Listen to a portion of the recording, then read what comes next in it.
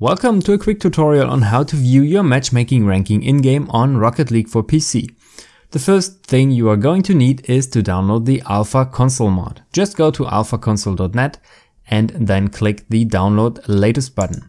When you've clicked it, you're being taken to github.com. You can see here Alpha Console and the version of it. It has been released 3 days ago. It depends on when you watch this video what version you are going to see here. It might be higher. You are looking for the .exe file. In this case, it's roughly 30 megabytes large. Just download it. Once you've downloaded it, you will then just simply double click to open it. You might get a warning. This is German, of course. In English, it will read something like, there's a threat existing to your Windows. You can then just click on further information and then do it anyways. When you've done that, it will install. That might take a little while depending on your system.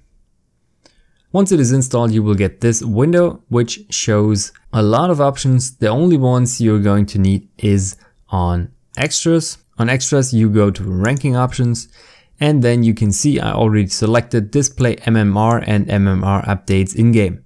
Once you've selected everything you needed, just click save and apply.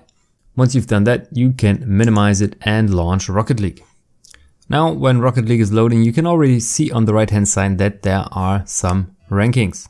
You can also see the average team MMR, which is 605 for us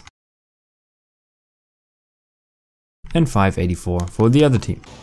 So I hope this video helps you. Don't forget to score some goals, just like me.